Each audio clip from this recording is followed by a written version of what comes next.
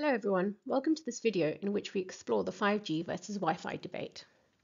Unfortunately, there are many misleading discussions and articles on this topic, therefore we felt a short video for clarification was in order. Will Wi-Fi become irrelevant? Various articles purport that 5G will kill Wi-Fi or make it irrelevant. For example, this article from Bloomberg tells us that because of unlimited data plans, a world without Wi-Fi looks possible. What this article really says is, due to the use of unlimited data plans in the US, people are no longer waiting for public Wi-Fi before switching on videos on their smartphones. This may be true to an extent, but then the article also talks about people stopping to use their home broadband. This brings us to our second point. In some cases, articles assert that 5G will replace fixed broadband in your home. This article in Forbes talks about the ultimate goal of deploying 5G is to replace all of the networks we currently use to stay connected to the internet, not just the mobile networks, but also hardwired networks and Wi-Fi. Well, let's just say that anyone making such statements, whether a vendor, operator, analyst, or journalist, simply does not understand 5G or technology in general and must be avoided. Some articles complain that the speeds of mobile networks are increasing while Wi-Fi is falling behind. For instance, this article from the Register talks about how OpenSignal has found that mobile networks already outpace a customer's Wi-Fi connection on average in 33 countries. These range from Australia, where cellular is 13 megabits per second faster than Wi-Fi, to France, where it's 2.5 megabits per second faster. Finally, we have articles about how companies that are fed up of slow Wi-Fi will be replacing it with 5G. This article from MIT Technology Review is written in a clickbait style because if you just read the title, you will think this is happening presently, whereas the article is actually discussing how automakers, oil companies, and shipping ports plan to build private 5G networks for faster, more reliable connectivity in the future. So let's get down to basics and see what kinds of Wi-Fi we use. There are many different types of Wi-Fi. Home Wi-Fi. We use this to connect our computers, laptops, tablets, smartphones, and other Wi-Fi enabled devices in our houses. Enterprise or office Wi-Fi. Companies small and big need Wi-Fi to connect their computers, tablets, smartphones, and other devices that connect Wi-Fi out of the box. Free unmanaged public Wi-Fi. There are free Wi-Fi hotspots available in coffee shops, malls, restaurants, etc. to lure customers to visit and spend more time there. Thinking behind this is that it will translate into business.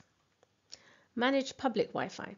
These are the Wi-Fi hotspots by ISPs and MNOs that are better quality than the free hotspots but need subscription. Let's start with home Wi-Fi. Most people have Wi-Fi in their houses that are backhauled on fiber, cable, ADSL, fixed wireless access, etc. In addition to computers, tablets, smartphones, etc., many other devices, including game consoles, smart TVs, fridges, etc., have Wi-Fi built in. In fact, sometimes we wonder whether your microwave or coffee machine really needs Wi-Fi. Wi-Fi chipsets are very cheap, so the incremental cost of connectivity is low. The same cannot be said about 5G. Adding 5G chipset in most of these devices will increase the manufacturing cost significantly, would need subscription, leading to increase in running costs and provide no additional benefit. Home Wi-Fi will continue to exist like today in the foreseeable future. In addition, we should mention that there are many new cases of Wi-Fi in home, like printing, using Wi-Fi Direct, casting of video, music to TV on your Wi-Fi network, and more devices like smart cameras, doorbells, security systems, etc., that are coming with Wi-Fi connectivity. There is no way these will all go to 5G. Now, let's move on to enterprise or office Wi-Fi. Offices large or small have highly secure Wi-Fi to serve the needs of people who work there, as well as the visitors. While it may be possible to move people to using 5G, the subscription costs will be a massive overhead. In addition, there are printers, projectors, whiteboards, and many other devices that are all connected over Wi-Fi. They cannot be moved to 5G unless a massive effort is applied. Most enterprises are not capable of undertaking this. We do not foresee a move from Wi-Fi to 5G in enterprises. Many factories rely on Wi-Fi for critical connectivity tasks. The problem with unlicensed bands is that they can easily get interference from other sources. The quality of service with Wi-Fi is not good enough for some use cases, but this can often be attributed to point 1. Workers in the factory may create Wi-Fi hotspots leading to interference on the floor. Many factories in the car industry, for example, use wired networks to overcome the above issues, but this results in loss of flexibility that can be achieved with wireless. Other industries where moving parts rely on Wi-Fi do not benefit from wired connectivity. Private 5G networks may work in these scenarios, but there are other alternatives that can be cheaper to run. Let's look at a case study of the Ocado warehouse automation.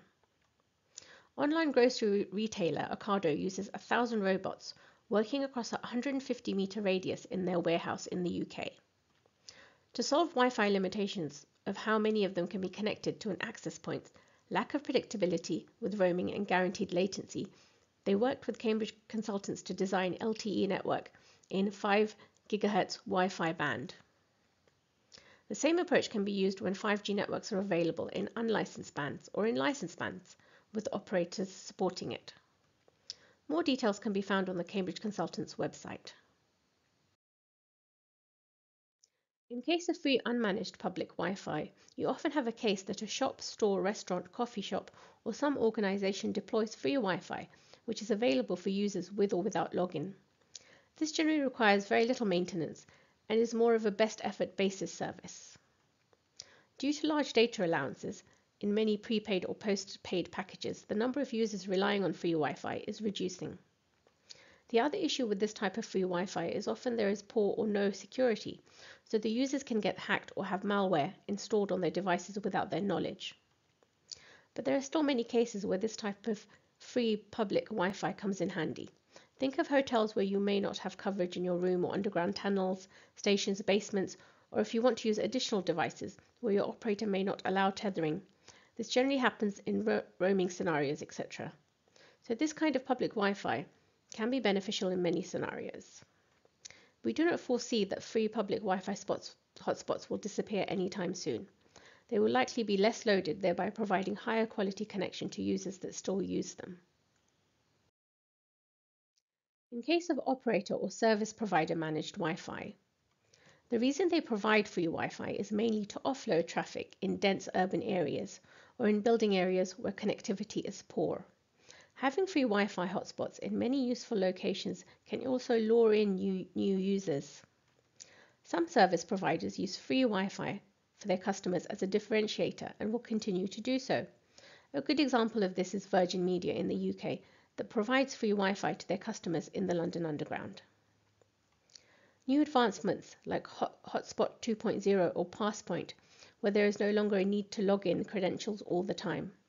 Hence, the transition from cellular to Wi-Fi is a seamless experience. We expect the same trend to continue when 5G is launched, as Wi-Fi spectrum doesn't cost much to the operators and it reduces the number of base stations they need to deploy for capacity purposes. So in summary of the question, will 5G make Wi-Fi irrelevant? Wi-Fi in the home will continue to exist like today. Wi-Fi in offices and enterprises will continue to exist like today. Some factories and warehouses that rely on critical factors like quality of service and latency may choose to replace Wi-Fi networks with private 5G networks. Free unmanaged public Wi-Fi may be shunned by many users but will continue to exist and will continue to be used by others. Operators' ISP-managed Wi-Fi will also continue to exist for a variety of use cases. In short, 5G will not make Wi-Fi irrelevant for the foreseeable future. We hope you liked this short video on the relevance of Wi-Fi post 5G. As always, comments and suggestions are very welcome. Please feel free to post them in the comments below. Thank you.